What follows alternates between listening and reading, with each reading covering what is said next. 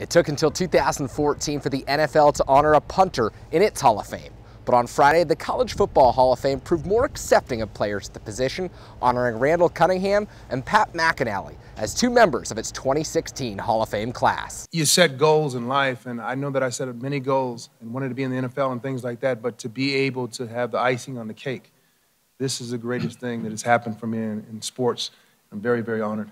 Well, like I've been saying for a long time, the best athletes in football are punters, and that play other positions also, so don't specialize too young. Cunningham and McInally share more than just their versatility in common, as both college football legends have become successful high school coaches who push their student athletes to earn opportunities through education. I've found over the last 3 or 4 years it's a tremendous opportunity for kids with any grade point average over 3.0.